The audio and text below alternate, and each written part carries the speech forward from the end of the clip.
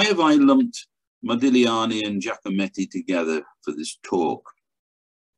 The answer lies in the observation that their styles were so idiosyncratic and individual that it could be said each was basically his own art movement, his own unique art movement, though they were very much of the 20th century avant-garde.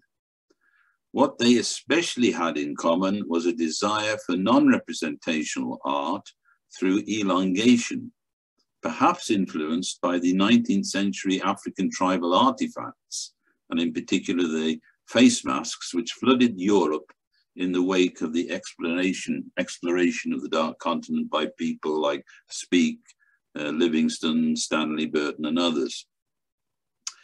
So let us begin with Modigliani and hope we have time enough to do Giacometti justice.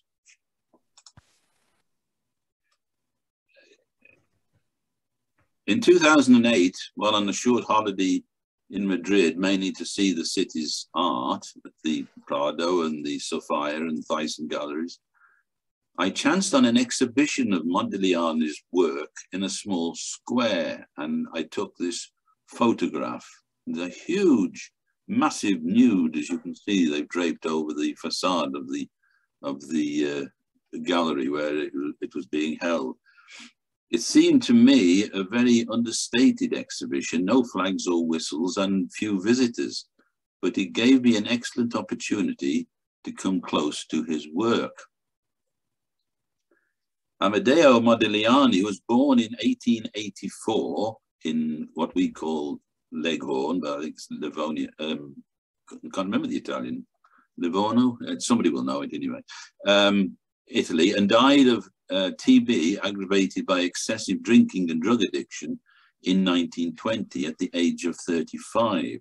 So it might surprise some of you that he has such a short life, yet produced some of the most iconic paintings of the modern era. His subject matter consisted almost entirely of portraits and nudes. Barrister's one right there. Both his parents were impoverished Jews. His mother, Eugenia, wrote that at 13, Modigliani already saw himself as a painter, and at the age of 14, after being ill with typhoid fever, he joined the studio of a local painter, Micheli, only to succumb again in sickness, this time pleurisy and TB. And then we have a very early self-portrait, painted in 1899. Nonetheless, in 1902, he enrolled in the Academy of Fine Art in Florence, and the following year he enrolled in the same course, but in Venice, where after a short time, he decided his future lay in sculpture, surprisingly, which is why there are almost no paintings of Modigliani's from this time. Sadly, because of ill health, the dust from his sculpting made it difficult for him to pursue his goal, and therefore painting won out in the end. When he arrived in Paris in 1906, it was said that his appearance was striking and his manners elegant. And there's a photograph of him. He was an instant success with women, even when sober. It was also said his ideas were large and his talk larger and prone to fantasy. He was proud of his Jewish background and would introduce himself with the words, "I am Modigliani the Jew." But this pride may have contributed to hard times. When quick success did not come, his self-esteem turned to bombast and the self-destructive character of a drunken, quarrelsome braggart.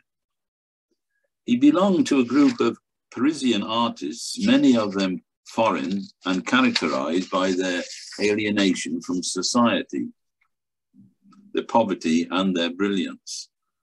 Thus he quickly gravitated towards the artists' quarters of Montmartre and enrolled at the Académie Colarossi. In 1908, Modigliani began to visit an artists' colony founded by Dr. Paul Alexandre. later to become Modigliani's patron. In the following year, he painted 3 portraits of the doctor, of which this is one. Now we can already see the desire for elongation, though he was perhaps a tall man anyway, and certainly slim.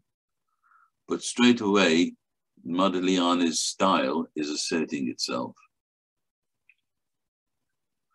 At the same time, Modigliani also formed a friendship with the sculptor Constantin Brancusi, and for several years devoted himself to sculpture. Head 1911. This led to the so-called Modigliani style and its elongated and deformed figures. He was also painting, of course. This is a very early painting, 1909, a painting of Pedro. Not sure who Pedro was, a friend, I think.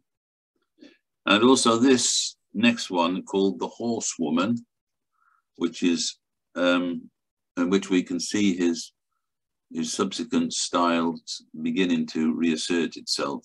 The very angular features and the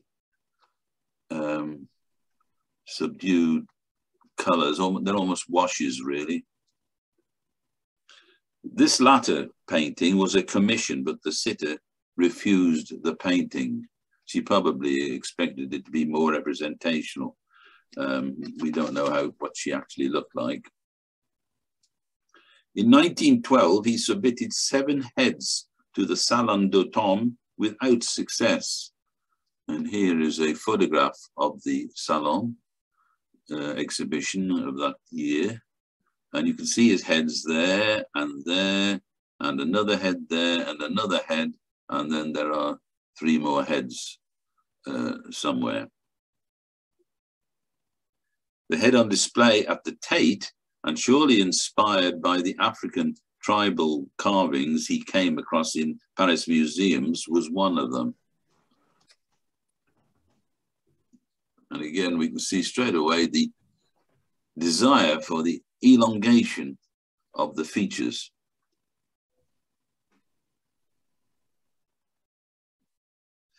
But as I've said, the dust from sculpting played havoc with his health, and after 1913, it appears he turned exclusively to painting and drawing. By 1914, discouraged with sculpture and his ill health, and his life reduced to drug taking and alcoholism, he was at times compelled by circumstances to sell his drawings in the Parisian cafes for a few sous or simply the price of a drink. This kept him at arm's length from society. As far as painting was concerned, he began experimenting with different styles. This one, an expressionist portrait of Frank Haviland.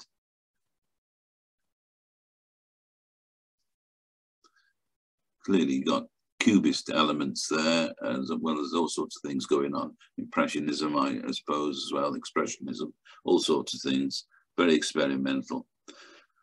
But this next one, called The Bride and Groom, it definitely got clear cubist elements. You've only got to look at the gentleman's nose, which Modigliani has attempted to show both the nose in profile and head on as well, and he's suggested a line right through into the chin, so the cleft of the chin there is elongated into the bow tie, and also he's sort of separated the face of the bride with a line from her nose through her mouth and towards her chin.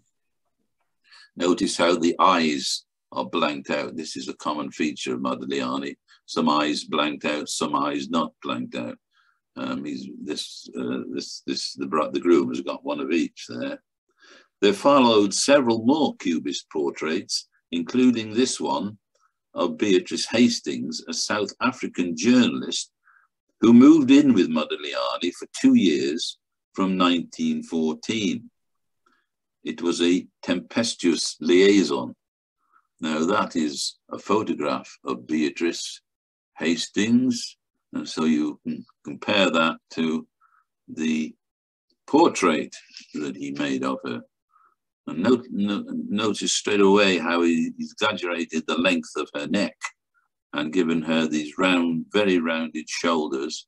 It'd be very difficult to recognize Beatrice Hastings from this portrait, I think. And notice also the blacks and reds of the background, which he seemed to favor, sort of crude washes. And also, very a la Magritte, the back of the chair disappears behind her head and then doesn't reappear on the other side as you would expect it to.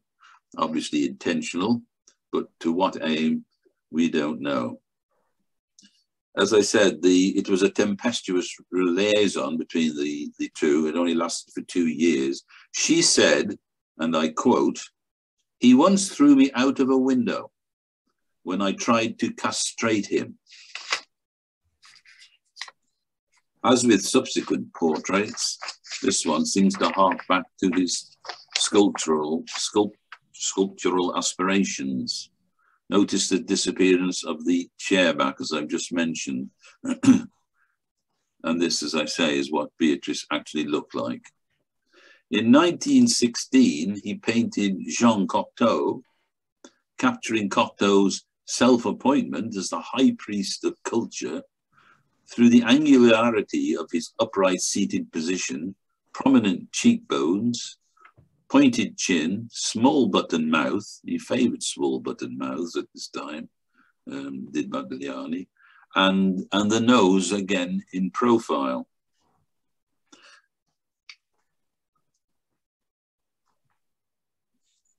So this is more of a, you might say, an expressionist painting.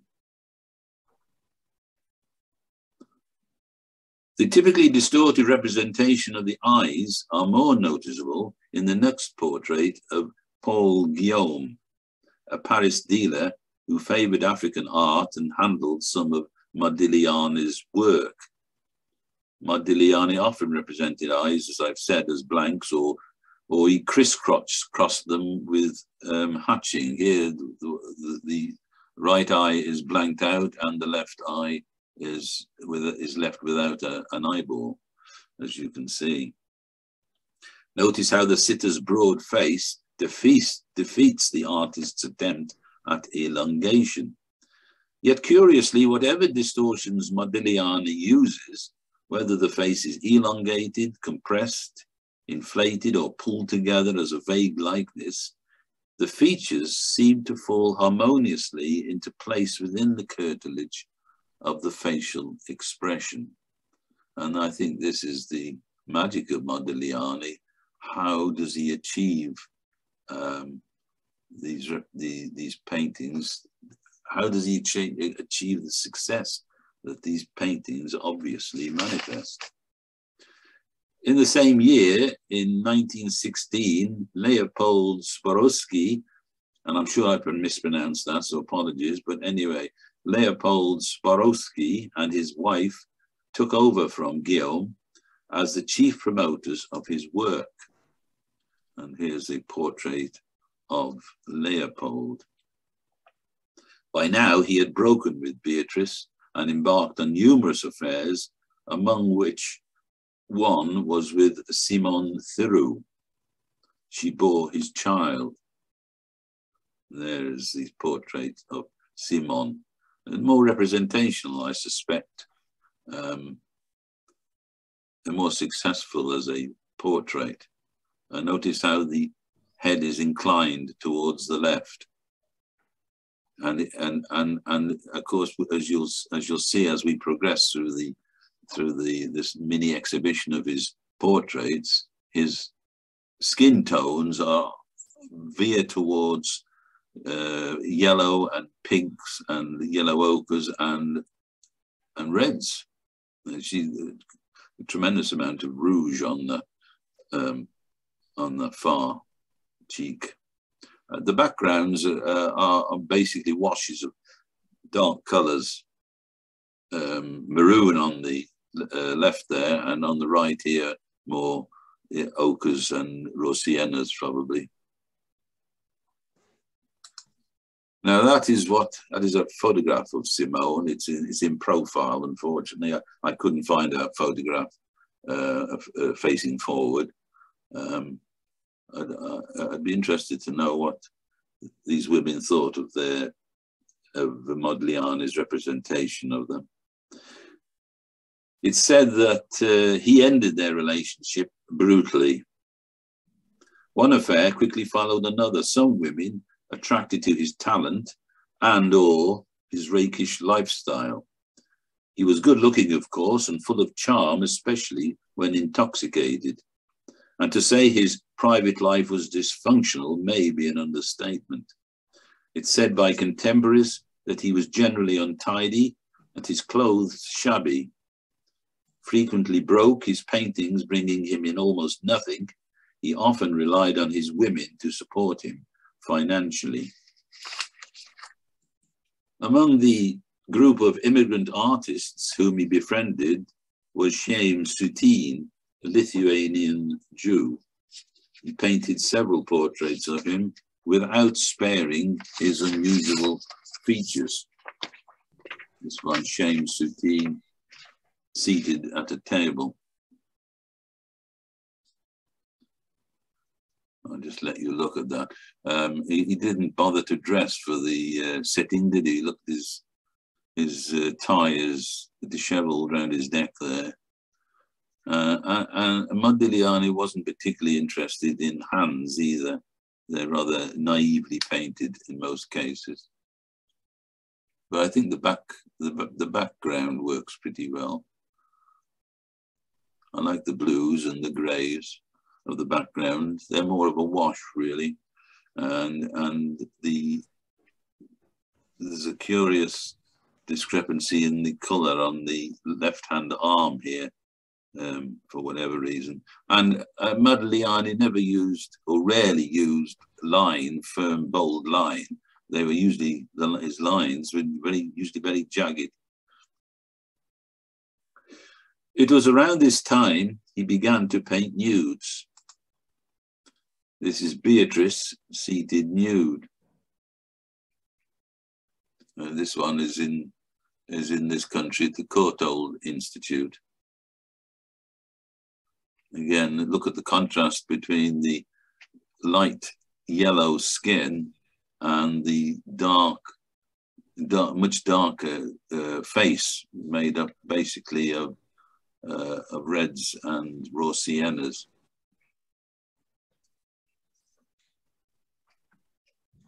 I'll just let you look at that for a moment. This one, painted in 1917, is the largest painting of Modigliani's entire oeuvre. It measures nearly 58 inches across and was offered for sale by Sotheby's in 2018 for a figure in excess of $150 million.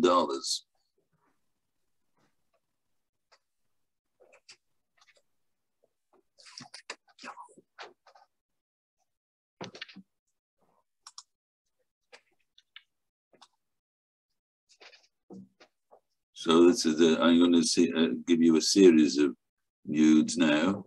It's thought that most of these nudes were professional models. Just let you absorb them.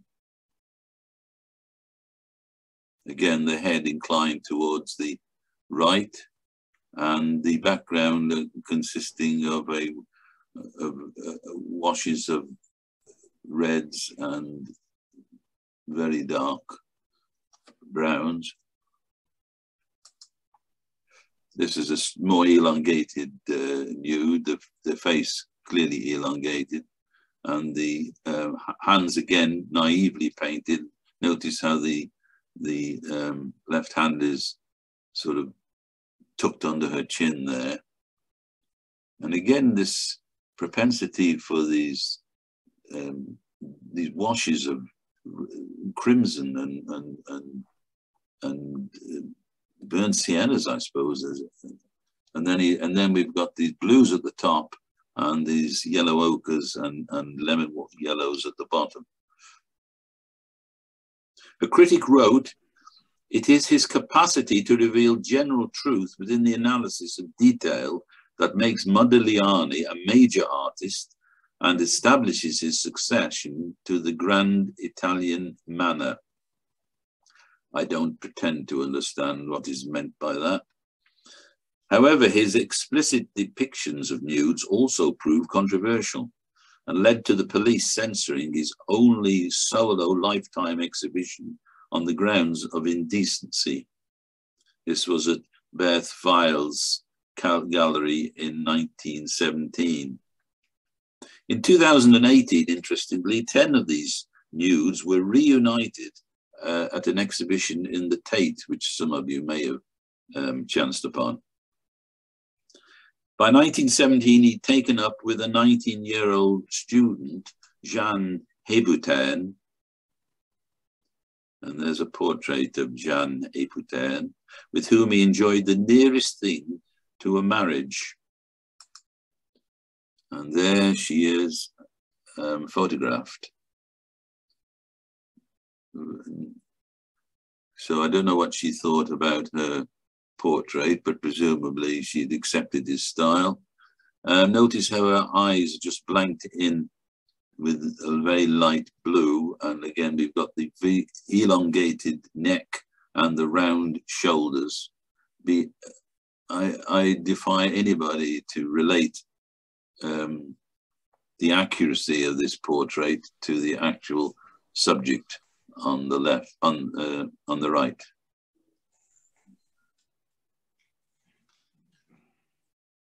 Together, they moved into a studio on the Rue de la Grande Chaumière, and there they are in the studio. They look as though they are struggling a little bit financially, I would say. The clothes, his clothes, absolutely bespattered with paint, as you might expect, and notice he's smoking as well. But she hasn't exactly dressed for the photograph, so obviously you're happy to have the photograph to show them working in the studio. It said he painted her, though never in the nude, as the idyllic modern woman. And here are 4 portraits of Jeanne. This is a much brighter portrait, as you can see, in the nice bright colours. And the head inclined to the left this time.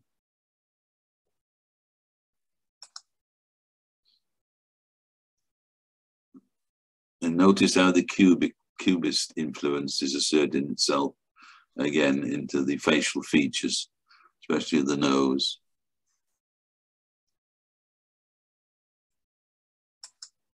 Sorry, went too far that time. Another portrait of Jeanne.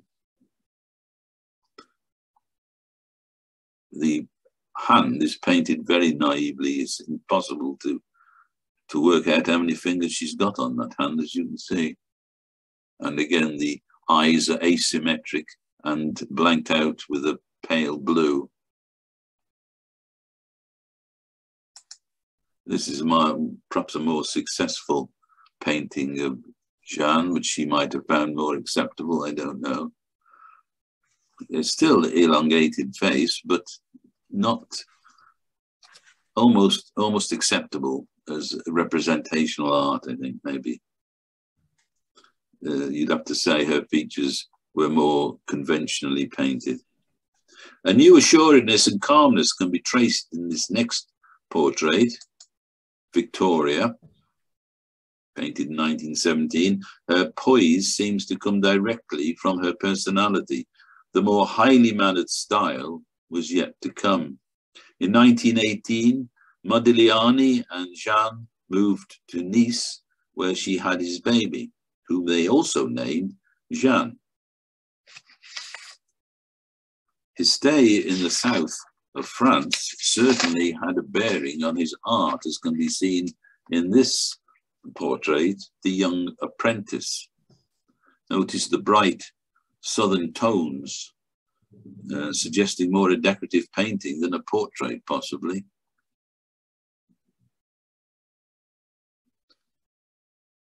Not such an elongated face this time, perhaps, but the hands are typically naive, and no real attempt to paint the furniture or the walls with any consistency. And the line, of course, is not really interested in firm line, as you can see from these curious table legs. These legs seem to me to be from another table. They don't actually gel with this table that he's leaning on, but it's certainly a bright image. And the same model posed for the next painting, The Little Peasant. This is dominated by the color blue, as you can see.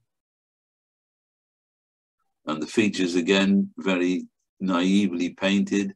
The nose just suggested by a right and a left line, and the button mouth again, and the eyes blanked out in light blue.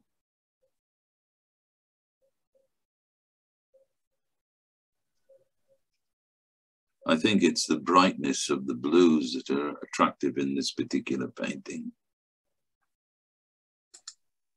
In La Belle Épicière, we see Modigliani's new classic format, rounded shoulders merging with long neck and narrow head. Well, we've seen this before, but this neck is particularly wide, too wide for the head, surely. And we've seen the round shoulders early on, but they're more accentuated in this. The girl's face is scarcely characterized at all. And in the background is a rare attempt at natural features, which is something we rarely get in Modigliani's work. We've got three trees to be precise there.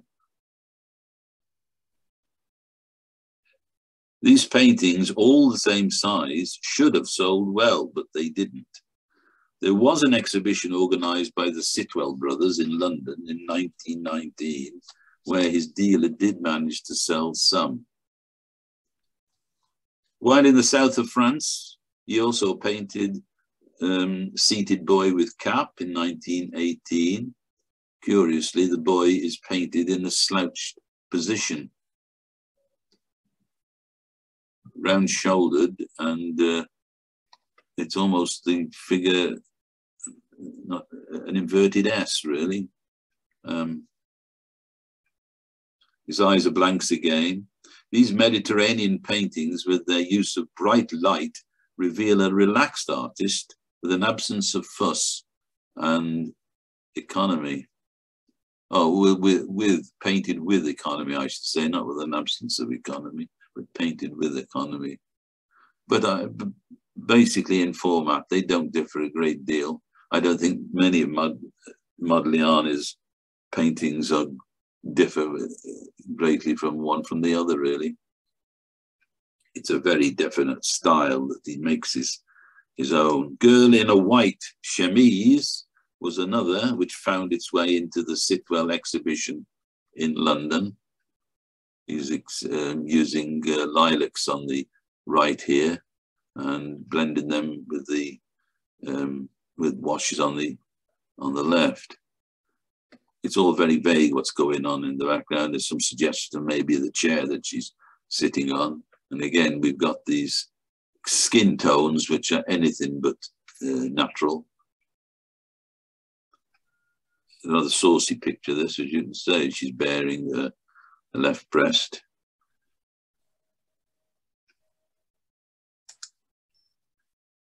Little Girl in Blue, painted in 1918 again. This is interesting. Notice with this painting particularly, it's a charming painting, but notice how he's not interested in the geometry of the room at all. You've got the corner, she's standing in a corner there, but look where the wall corner is, the line of the wall corner is. It's completely wrong, and deliberately wrong as well, obviously. He must have seen that. Possibly a sop to primitivism, a la Rousseau. It seems she was painted at a single sitting. The story goes that Modigliani had sent her out for some wine, but she returned with lemonade. Hence perhaps her contrite expression, and maybe it's why he stood her in the corner.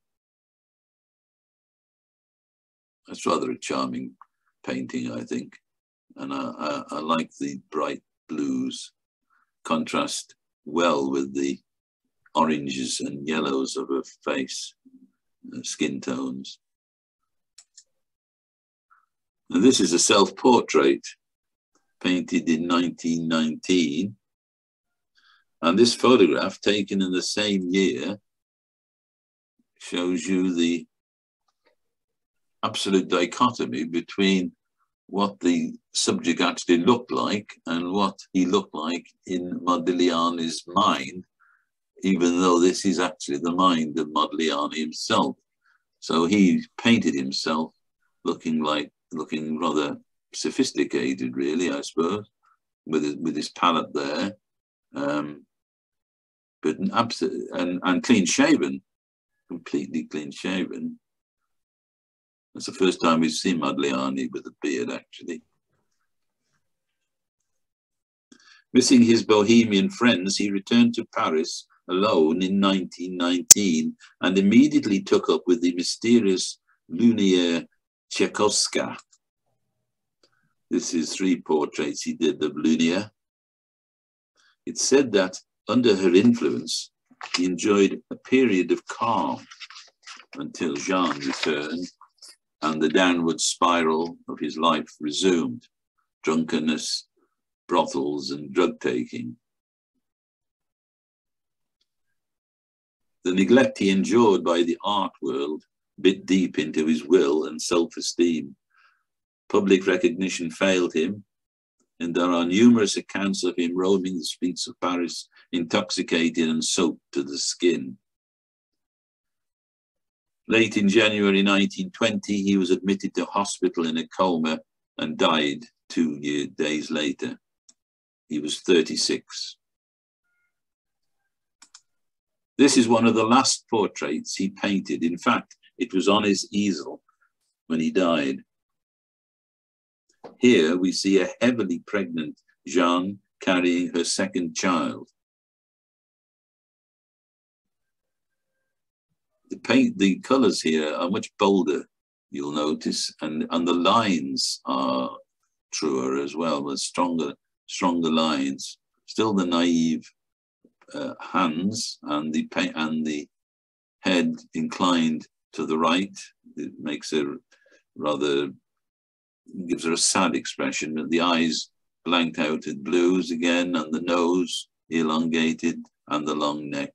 So very much in the Modigliani style. The face is drained of colour. As I said, the eyes blank, and the tilt of the head suggests pathos, great sadness even. Tragically, the day after Modigliani died, a broken-hearted Jeanne threw herself out of her parents' 5th floor window, killing herself and the unborn child instantly. Their daughter, Jeanne, was thus orphaned at the age of 2. That's Jeanne later in life, and went on to be a celebrated Italian artist in her own right, dying in 1984. It's reported that at his funeral, dealers were already negotiating the price level of Modigliani's paintings. Was Modigliani an expressionist painter? He was certainly a key figure in the relentless and at times eccentric advance of modern art, and perhaps expressed the cultural upheaval of the early 20th century with his unique take on portraiture. He showed how paint and draftsmanship could be handled in ways never experienced before. Despite the chaotic nature of his private life, he never lost the outlook of a professional, dedicated artist. So that's all I've got to say about Modigliani. We'll now move on to Alberto Giacometti. And there's a picture of Giacometti with one of his mannequins. He was a Swiss sculptor, painter, and printmaker. And we think of Giacometti primarily as a sculptor, I think, but he certainly painted as well, although I'm not going to talk about his paintings. We just simply haven't got time. So I'm just going to concentrate on his sculptures. He was one of the most important sculptors of the 20th century. His work was particularly influenced by Cubism and Surrealism. And like Modigliani, his art was so unique, as I said in my opening remarks, he was basically his own art movement. Giacometti was born in Switzerland, the eldest son of Giovanni Giacometti, a well-known post-impressionist painter. Coming from this artistic background, Alberto was not unsurprisingly interested in art from an early age and attended the Geneva School of Fine Arts. In 1922, he moved to Paris to study under the sculptor Antoine Bourdelle, an associate of Rodin. It was here that Giacometti experimented with Cubism and Surrealism and came to be regarded as one of the leading Surrealist sculptors. In 1925, he made his debut in the Salon d'Automne with this sculptor called Torso. The three elements of Torso's form are just about recognizable as a human body and legs, but are shaped in the direction of geometric clarity. So I'll leave you to look at that for a moment and absorb the concept behind it. In 1927, Giacometti made a breakthrough by dissolving the solid form and allowing space to penetrate. This one he called couple. There is clearly an attempt at symbolic representation. While it still has an almost superficial feel, it is his first work to realize an integrated dynamic. Like many artists of his generation, including Modigliani, Giacometti was fascinated by tribal wood sculpture, and many of his early pieces reflect this.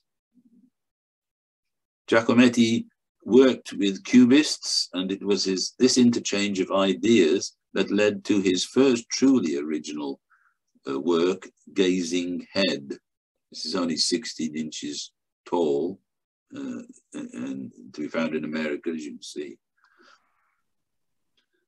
The museum's commentary reads, and I quote, "The theme of this sculpture, the act of seeing, also points to his future work.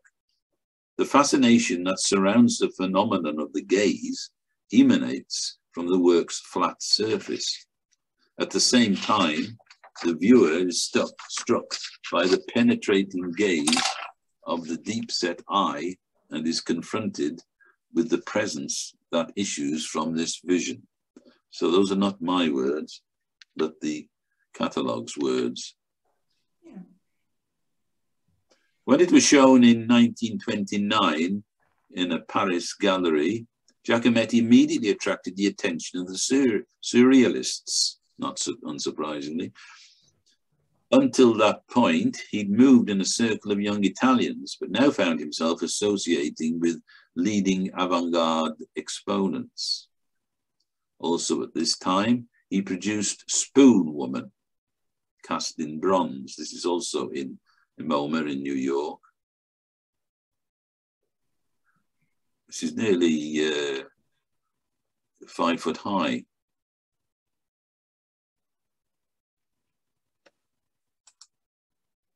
And also this one, Reclining Woman Who Dreams.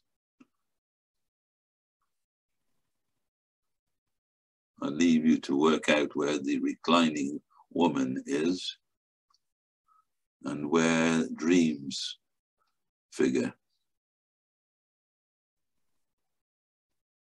However, around 1935, he gave up on Surrealism to pursue a more in-depth analysis of figurative compositions and concentrating on sculpting the human head, focusing on his model's gaze. This is a sculpture of Diego, his brother, cast in 1951, 13 inches tall, as you can see. While imitation was his intention, the final results of his sculptures proved to be emotional responses to his subject. He once said that he was sculpting not the human figure, but the shadow that it cast. This was followed by a phase in which the statues became elongated through his unique take on reality. Often to his own consternation, he would carve and carve until his sculptures were razor thin. A friend once said that if Giacometti sculpted you, quote, he would make your head look like the blade of a knife. During World War II, Giacometti fled to Switzerland, and when peace reasserted itself in 1946, he met Annette Arm, a Red Cross worker. They married 3 years later, but there was no children from the marriage. From about this time, his sculptures became larger, but thinner. And for the remainder of Giacometti's life, Annette was his main female model. Now take a look at Annette there, and then see her again sculpted there.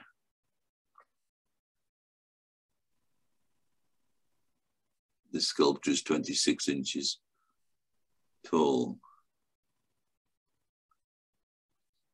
Can't say it's flattering, but there again, if you've been sculpted by the great Giacometti, that would be praise enough, I think. It was a time when he created his most famous sculptures, his tall and slender figurines. He constantly reworked his mannequins, often destroying them or setting them aside to go back to later. When he returned to Paris in 1945, at the end of the war, to the studio that he had been maintained by his brother Diego, Giacometti began to meet with Simone de Beauvoir and Jean-Paul Sartre, and he absorbed their existential philosophy. This one he produced in 1947, and it's called Nose. I don't think there's any point in me making any comments about these sculptures. I'm just happy to show them to you, I think, and let you draw your own conclusions.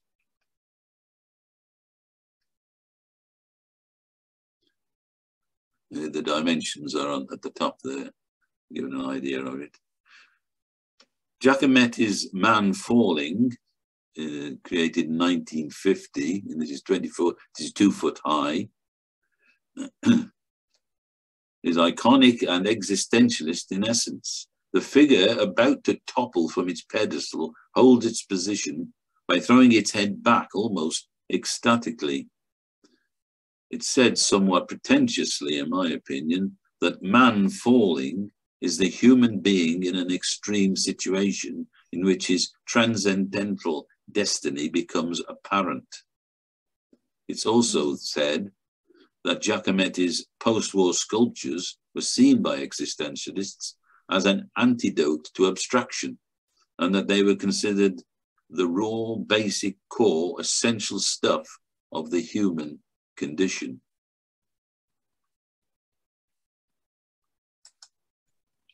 Three Men Walking 2, in an exhibition catalogue about this item, it was written, "The rough, eroded, heavily worked surfaces typify his technique. Reduced as they are to their very core, these figures evoke lone trees in winter that have lost their foliage." And here they are in the exhibition itself, give you an idea of their scale.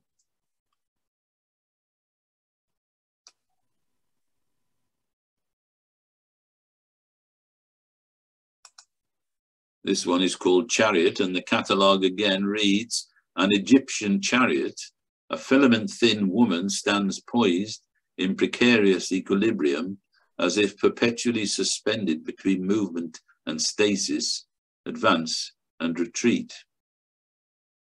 According to the artist, the chariot was partly inspired by a memory of a sparkling pharmacy cart he saw when briefly hospitalized.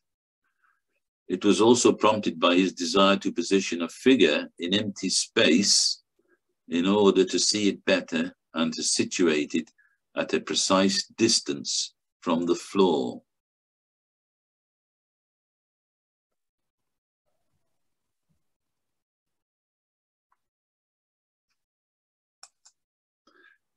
Of man walking, Giacometti himself said, "You have a certain amount of clay, and at first you feel that you've given it more or less the right volume, and then to make it more real, you take away, and you could in fact stretch it to infinity."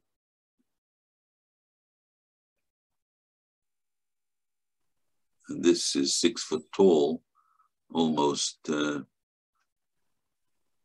man size, really. Well, it is man size, except that the legs are extraordinarily thin.